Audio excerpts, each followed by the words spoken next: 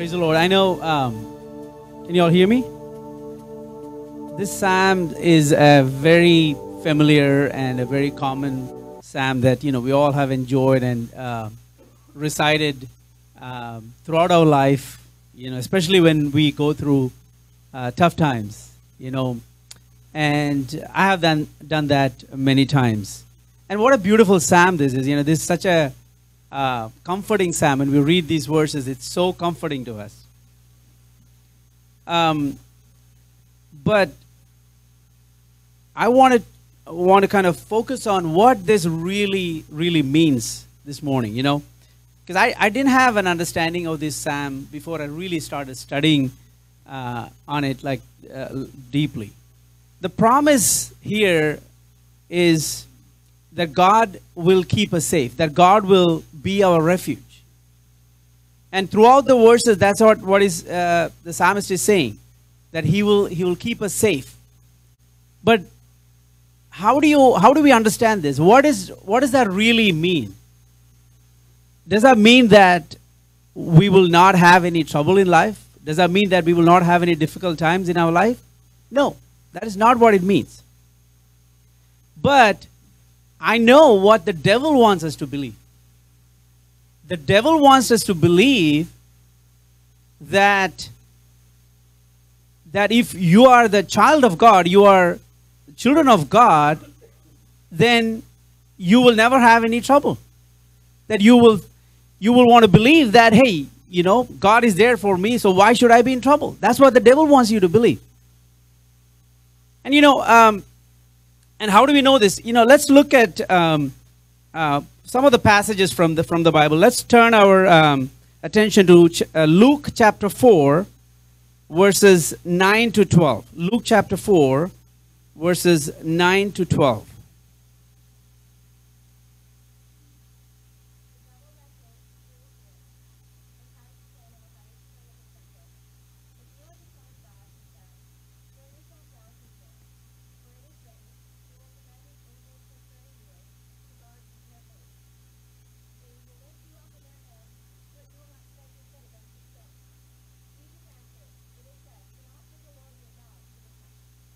So you know where the devil is taking this passage from. It's from Psalms 91.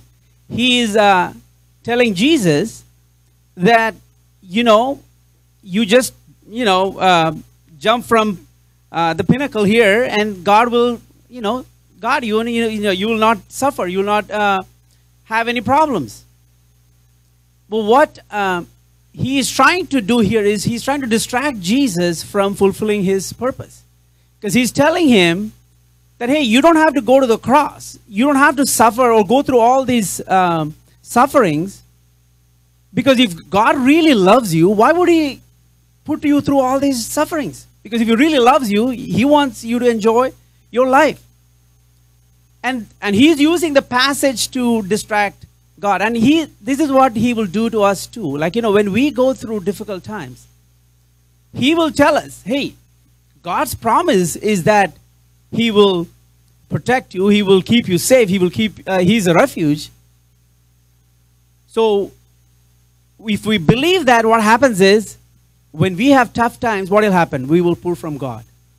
We will think that, hey, the promise is not true. It's a lie. Everything what he's saying is a lie. And that's what the devil is trying to do, if we believe like that. Also, I want you to know that what God is telling us is that he wants us to trust him completely. It's not about what we are going through in our life. It is completely trusting him in every situation in our life. I want you to turn also to Genesis chapter 50, verse 20. Genesis chapter 50, verse 20.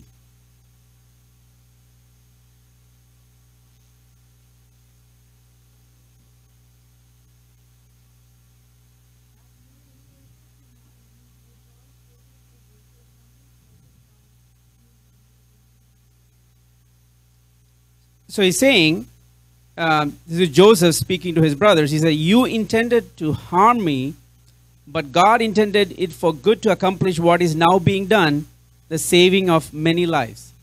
See, what Joseph is saying here is that all the things that he went through in his life, like, being sold to the Egyptians, being put in the well, and, all the, that he had to go to jail, convicted of a crime that he did not commit. He went through all these troubles because God was trying to keep him safe. Because we don't know what would have happened if Joseph had stayed where he, maybe with his parents or with his, brothers. We don't know what would have happened. But he went through all this trouble in life so that what? In the end, he could fulfill the purpose of saving many lives and also to save his own life and his family's life. Right?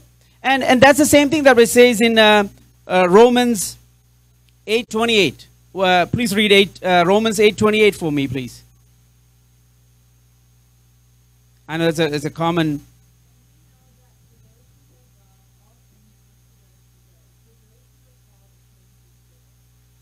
See, pay attention to the word work together.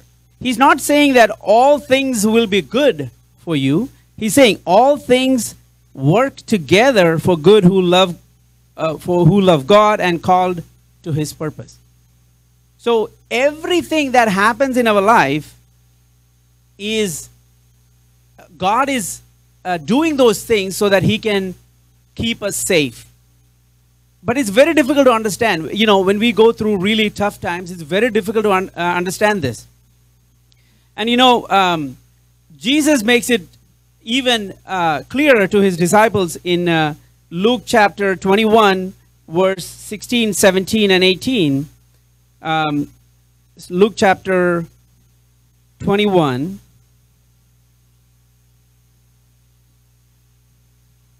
16, 17, and 18.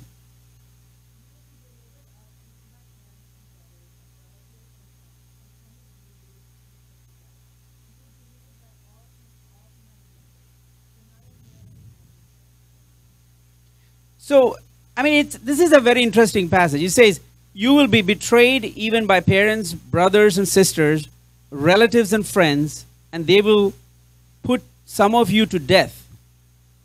Everyone will hate you because of me, but not a hair of your head will perish. How is that possible? What does that really mean?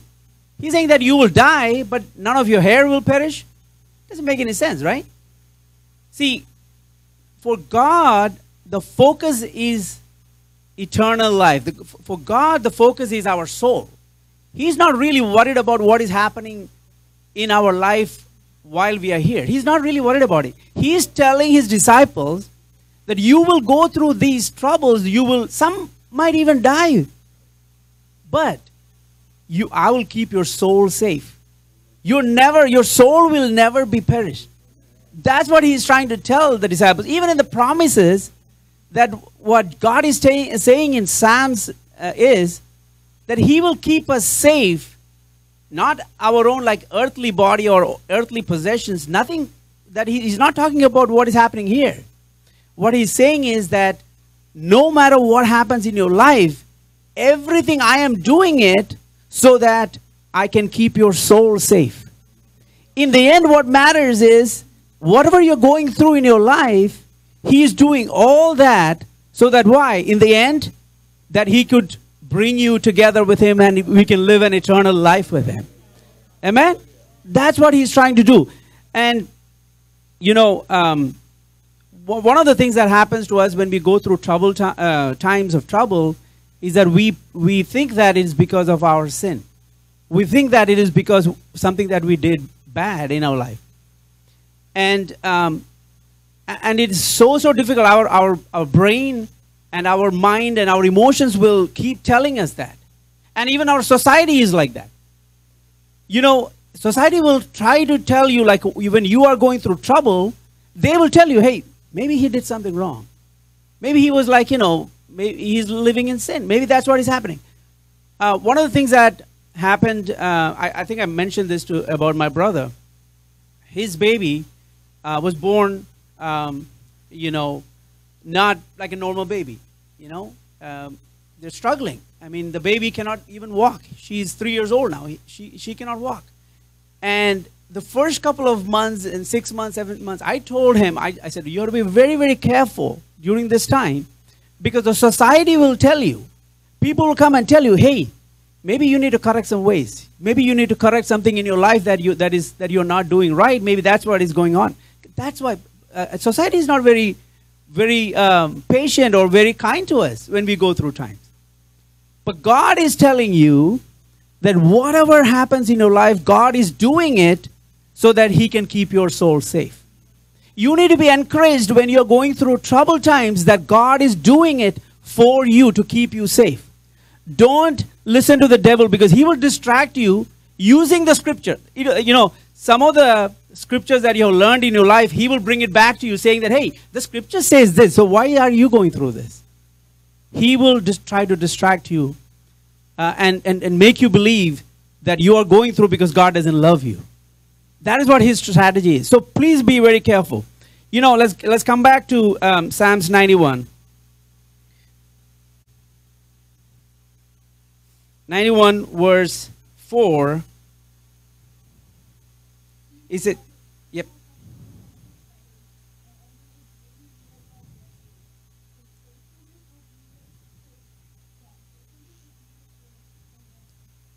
Yes, he will cover you with his feathers, and under his wings you will find refuge.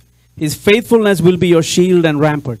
You know what God is trying to tell us this morning is that he's not promising us to keep us from trouble. What he is telling us, that he is going to be with us through your troubles, in your troubles. Don't be disheartened or don't be discouraged, because God is telling you, just like, you know, the image here is of a bird, like, you know, like a hen. You know, people who have lived in India, they know when the chicks are small, what the hen will do is, anytime an eagle or a owl comes to, you know, to catch these chicks, what it'll do is it'll cover the chick under the wings. And I've seen that many times. And so what he's doing is, the hen is, what he's doing is, it is being a substitute when all this trouble is coming towards its chicks. That is what God is doing for us. That's what he's promising us. That when you are going through trouble, when the devil and the circumstances in the world is coming against you, don't be discouraged, because everything in the end, like Romans says, will work together for good, so that in the end we can enjoy our eternity with God. Amen? So let us be encouraged by that. And the second verse, it says, I will say of the Lord, he is my refuge and my fortress, my God in whom I trust. That's what he is wanting for us this morning.